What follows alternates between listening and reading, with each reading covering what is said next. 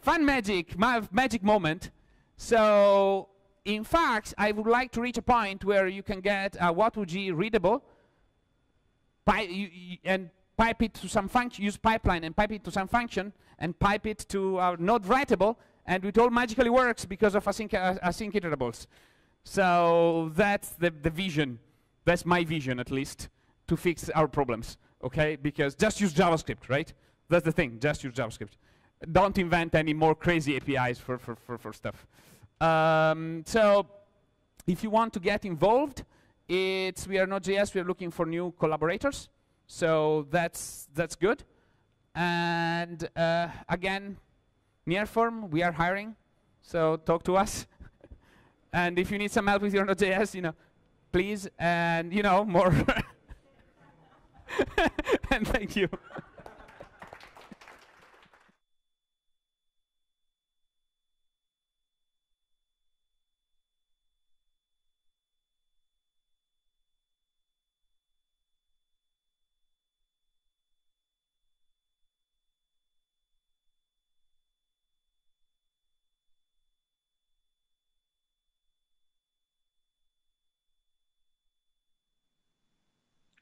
Good morning, everybody. Thanks for joining. My name's Khushil Depp, and I've been working remotely for about a decade now.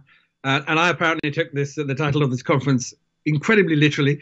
But I wrote some articles a little while ago about how to work from home, and I think it's quite important to share that. Now, the people on this who are watching, I'm probably teaching you guys to suck eggs, but it's well worth remembering the disciplines of working remotely.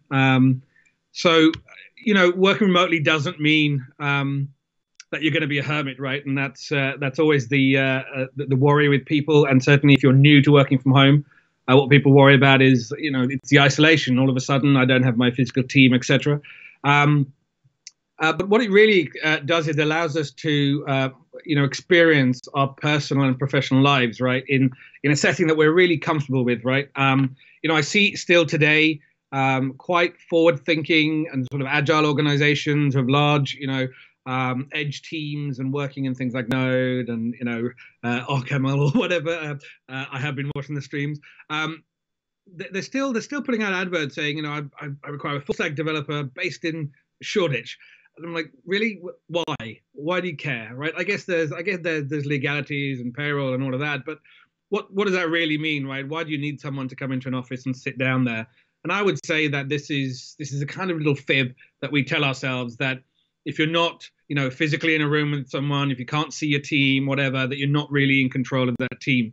Working remotely means that we're trusted, right? We are trusted and empowered to manage our own time, right? You have to manage yourself predominantly in order to deliver what you're delivering for the organization, right? Whether that's a piece of software, a service, help desk, accounting, whatever, right?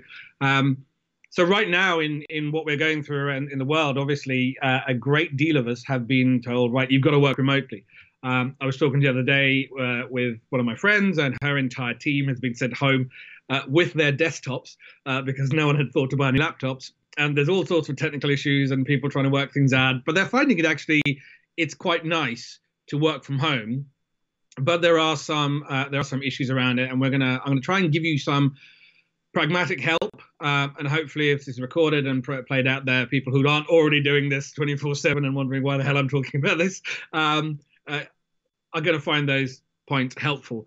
So what we're really being asked to do is to turn this activity that we're used to do if you're used to working in an office, which is guided by oversight, into sort of personal behavior that's formed on insight, right? And how do we evolve our communities from these things that exist inside buildings and processes that kind of lock you into it, into something that says, this is much more an intellectual presence and an intellectual connection. So we'll move on to my first theme, which is space and family. If you've been doing this for a while, you realize you've got to create a space for yourself to work. But if you haven't, it is really important that you've got a professional space, right? Where you know that, what, I'm sitting down here, the laptop's open, whatever, I'm on a phone call at this desk. It means I'm at work. It's not I'm chatting to a mate sitting on a sofa. That's one of the things I'd really strongly suggest, if you can avoid. Don't just sit on your sofa and work from a laptop. That's going to put you in the wrong frame of mind. Now, I understandably, in today's world where everyone's been told to go for work from home and all our children are sort of, we're homeschooling, that's going to be really tight for most of you, if not all of you. And so you're going to have to work out by yourselves and with your partners and your children, how does that really work, right? We'll come on to that a little bit as well. And you want to try and avoid that space if you absolutely can. And I know not everyone's privileged to have like an area or an office that they can build at home, but you want to try and avoid it outside of those professional hours if you can. But avoiding those in professional hours can also mean clearing what I call the detritus of work, right? Your notebook where you're taking notes. Maybe if you're a dev, I know whenever I'm doing any dev, I'm sketching ideas out on pieces of paper, whatever, and it gets cluttered. Take it all away, put it away. That clean desk policy that people love at work, it's actually really useful when you're at home because it takes you away from work mode when you're there if you have to be outside of professional hours. So I said, obviously, right now, you're going to be sharing your home with partners or children, pets, who probably are very confused as why you're at home so much. But you do share your home, so you've got to show some respect for their professional boundaries or their play boundaries, if they're pets and children. They're also at work and they also have a little space, and they're also in that frame of mind. And one of the big things that people used to complain about is at home is, my partner wants me to do X, Y, and Z. Well, I think if you're at home now and you're both working from home, there's going to be that thing of, I understand, right? I can't just go and do the washing or just hang this up or just go to the shops and do the weekly shop, whatever, right? It doesn't work like that. You've got to get into your professional mode as soon as possible when you sit down. And kids are space invaders, especially if you've got young children. I've got a 10-year-old. Have no problems with wandering up when I'm on a conference call and going, "What are you doing, Daddy? Can you come and play?" And that's great. And I'm like, I really wish I could. That's far more interesting than what I'm doing now. But you've got to have a chat with them, obviously, about, if you can, about how to get your attention without disruption. And it's okay. They're at home and, you're one of their parents and, they expect you to interact because all they know is when you're at home, you're in family mode. But right now you're in professional mode. So you've got to kind of guide them through that. And you've got to make allowances. Not every child is going to cotton on to that, right? And I said earlier, clear your professional space. Please don't leave it untidy and cluttered. You want to make sure that if you're walking past that desk, you don't look over and go, "Oh, maybe I'll just send that email," or "I'll just take a look at that," or I'll just hack some more code out because I've got half an hour before I have to do whatever. Right? Don't. Especially when you work from home, it's really easy to get into this 24/7 mode, and I'm sure lots of you looking are like, yeah, I can understand that, and I can myself. So it's really important that you step away from that. Let's move on to what I call voice and reason. Sorry, I'm driving two decks because I've got a thing up here. So I've got this called voice and reason, what I conceptually call voice and reason, and it's about really how you engage. And when you're working from home, and if you've not done it before, and more importantly, even if you're doing it before, a lot of your team might not be, and the people you regularly connect with may not do. They're going to want to, and you should want to connect visually and regularly, right? I always say, if you're leading a team remotely, and I've done this with very large teams that are global, you want to take time, spend at least 5 minutes on a conference call in the morning with one-to-ones, right? That can take you an hour. That may sometimes it's taken me 2 hours to do that. The number of people, that's okay. It's part of what you have to do as a leader when you're doing remote work and leading a remote team. It's really important you keep that connectivity going and you keep that presence in their mind going. That's not a presence of oversight, but it's a supportive presence, right? That says, you know what, Kush is still there, right? I know I can call on him. I've talked to him. He's in my head. It's really, really curious how human beings build that kind of mental model of the day. So make sure you're there right at the front, right? Because you are the person, if you're a leader, that they're going to need your help. Use your voice to power your words and not email. Please don't write War and Peace. I personally have a very simple discipline. If your email is more than 10 lines long, I'm not reading it because it's just a waste of my time, right? And time especially, and I'll come on to this a little bit more, but time's really important right now that you're working from home. So make a call, right? Click the button if you're in Teams or Zoom or whatever you're using. Just click the button and make a call. They'll pick up, right? So that's really important, by the way, that you set your status. Everyone normally ignores this, expecting the app or whatever you're using to magically detect that you're not at your keyboard. if you're not at work, like in work mode, you stepped away, set it to do not disturb or whatever, so no, and remember to take it off, right? It's a really good piece of discipline. So sharing is a really important part, obviously, of being remote, but you make a conscious effort, right? And we get into this mode of people who've been used to working remotely for so long that we just IM things, right? But it's just very quick. It's almost the kind of Twitter feed of 140 characters or whatever they allow these days. But it's really important to share those positive lessons, positive challenges, and lessons you learn from problems. And make sure everyone understands the patterns that worked for you, where you fell over, how you got yourself back up. It's really important that you give those experiences back, especially if you've got team members who aren't used to doing this remotely, are used to having a physical support network. That's really important. Don't be tempted to stay silent, right? If you're falling behind, if you're lost, if you're new to this, you got to raise your hand. Don't stay silent. As a leader, you've got to pick these people up, right? This is the same thing you do if you're in an office, right? You know, when you're talking in a group team, you can spot the people who aren't contributing, and you can work out why that is. Is it just they haven't got anything to say, which is fine, or actually are they suffering in some way? Are they doubting themselves in some way? Especially when you're working remotely, right? In this kind of isolating environment, if you're new to it, you can get a lot of self-doubt, and that's quite a stinging pain. And you want to make sure you spot those people early and give them the support they need. And the last thing I'd really say about this is stay composed. Composure is your greatest ally in any adversity, obviously, but especially if you've got a large team that doesn't understand how to work remotely. They're all learning, there's technical problems, there's procedural problems. They've got the anxiety of what's going on at the moment. They've got the anxiety of, hey, well, I still have a job, right? Massive amounts of doubt, fear, and anxiety happening around the world. If you're a leader, even if you're not, your composure will see you through it. Remember that frustration should rise in an organization. It doesn't spread, right? If you find your team catching frustration, for want of a better phrase, it means you're not listening to their frustration, or you're not able to solve it. So you need to push that up your chain of command as well, if you have those kind of chains of command. It's really important that you don't let your team stew with problems, whether you're remote or hybrid or on premise. So let's move on. Driving 2 days, it's like multitasking, not really my thing. So we talked about time, but there's this topic really of time and well-being.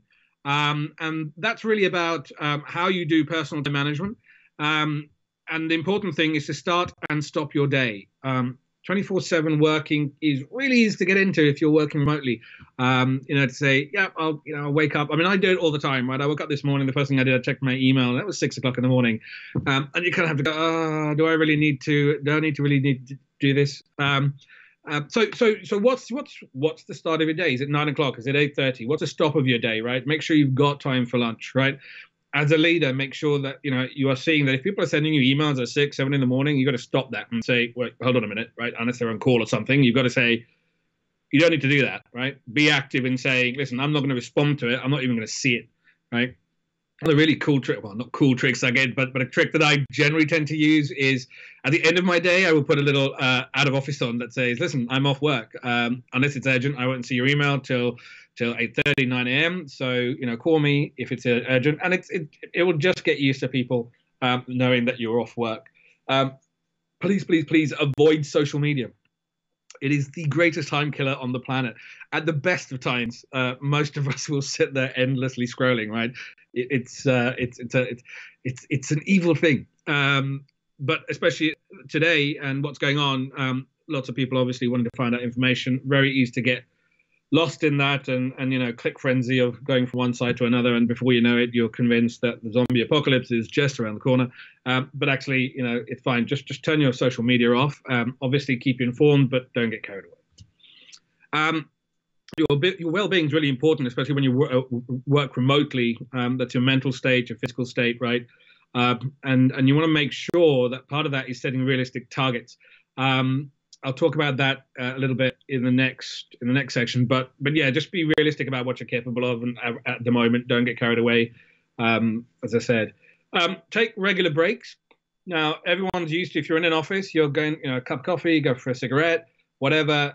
People go and group together, right? If you're going away, just say, listen, it's 10:15. I'm going. What about everybody else? Turn yourself on to do not disturb, right? Worst thing is that you're trying to call someone, your team stepped away, but no one's told you, right? So just make sure you do it. And if you've got family or if you've got pets or whatever, just take an exact break, right, and go and do something with them, right? And go and throw the ball around the yard with your dog, or be a slave to your cat, because obviously all humans are slaves to cats.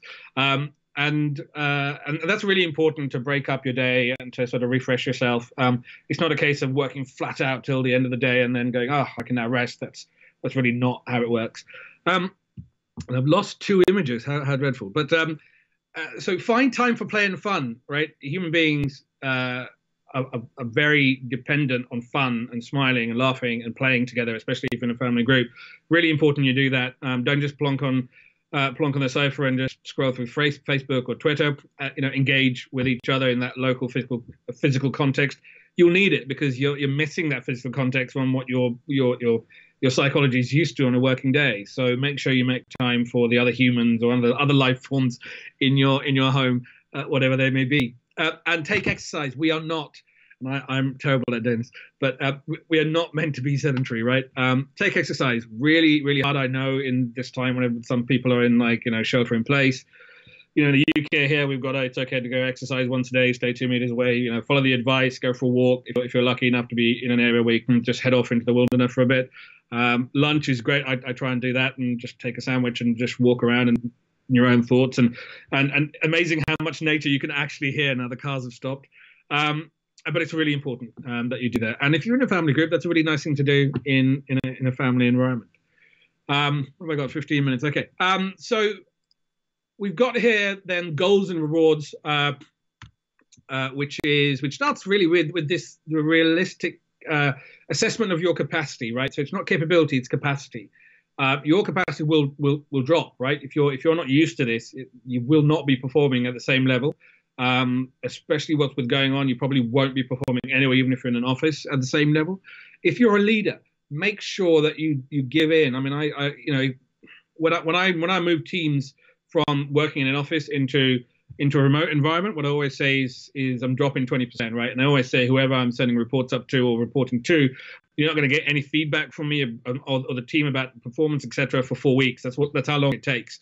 I found that a team will take 2 weeks to really build a proper mental model and behavioral model for themselves at home, and it takes another 2 weeks to embed and sort of really sink into those souls. So you've got to be realistic about your capacity, and then be realistic about what you expect from your colleagues, right? They're going through the same things. Be really active about saying, listen, I know we normally do X, Y, and Z in this time frame. Let's do it in X, right? And most of you, especially the audience of this conference, is hopefully used to working in Agile and how leadership sort of bubbles up and how you can self-organize and self-regulate. And what I would say, if you're not used to it, then it's very much a case of work amongst yourself to work out what's really, really possible. Involve your leaders, and as a leader, just make sure you're taking that back. There's no point in the team saying we can only do 80%, and you going, actually, lads, you need to be at 120%. So be sensitive on that. One of the key things that I find is the ability to adopt formal approaches, right? And I know it sounds very much, you're talking about, ITIL. No, I'm not. What I'm talking about is, and it's a really simple thing. I always use a TOR, and a TOR is a terms of reference. And a terms of reference is really 4 things. It is who's involved in whatever group activity you're going through, what they're bringing to that activity, what's expected of them in the meeting, and obviously what the whole thing is about. And if you frame that and give them at least 15 minutes, 20 minutes advance notice of that, people will bring their best game to that group activity. You can keep your time box, right? Really important time boxing when you're working remotely. If you don't know what time boxing is, Google it or whatever your search engine preferences. And it's a great way to keep control of your time. Time management that we started with. In that group, obviously, as well, it leads you kind of neatly on to ask for help. We are really bad at asking for help. In my technical discipline, yes, I mean, I'm really bad at asking for help, and I have to actively make sure, is hubris creeping in, or am I going to raise my hand and say, I'm lost, what's going on? Especially if you're remote and if you're not used to doing it and you're suffering through technical problems, all sorts of other problems, it's okay to say, folks, I'm drowning a little bit here, help. And people will step in, right? And it's really important to do that. And as a leader, it's really important to spot. And we spoke earlier about people being silent. You can be silent through inactivity as well as being quite loud vocally. So, you've got to learn, you've got to understand your team, and hopefully you already do before they went all remote. And so you can spot behavioral changes that you think, okay, that, he or she needs some help there. And of course, we have this thing in our discipline, and I'm assuming that you all know this, that what you can't measure, you can't manage, right? And as I said earlier on, it's all this whole remote working. A large piece of it is about managing yourself. So make sure you take qualitative and quantitative measures, which basically means it's okay to say, oh, I've completed X amount of tasks, but you've got to work out at the end of the day, how am I feeling at the end of the day? Am I just exhausted? Am I doing too much or whatever? And finally, treat yourself and your family. Right? It's a hard time to be doing this. It's a hard time anyway. Little treats, right? Little group activities. Obviously, with restrictions, be kind to each other and treat each other, and things will go much easier. You're going to be in this space that you're not all used to sharing for this amount of time. So, let things slide that you normally wouldn't if you want, right? Remember what's important rather than what might have been important before. And those are really my main themes. Finally, and I hope I haven't rushed too far through this, what I would say is that this is an extraordinary time that we're going through. Everyone's anxious. There's a lot of change going on. There's a lot of fear of security, etc. And no matter how resilient you think you are, let me assure you, your mental health will take a hit. It's absolutely okay that to experience that. It's nothing wrong. There's nothing. You're not being weak or anything nonsense like that. It is you're taking the pressure, and your mental health will suffer. Connect with your peers. Connect with people around you, right? Because that's what you need in order to survive this kind of event. And always respond with kindness and understanding and compassion when you see that from someone as well, please, because basically because the universe is a very, very finely tuned balance of justice, and what goes around comes around, if nothing else. So whatever really futures hold for us, right? I think any organization who's gone remote should understand that the greatest wealth that they have is their human capital, right? Your people are your business. So really be considerate about what they're going through, how they're trying to adapt, and support them as much as possible. If you're a leader, this is when you are needed, right? Leadership isn't about managing spreadsheets and flowcharts and HR events, right? It is about this. It is about the support and the example that you set.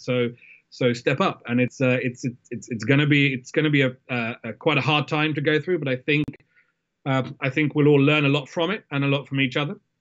And finally, I would say, take really good care of yourself and stay safe. And I wish you all the best, and I wish your loved ones all the best. Thank you very much for listening.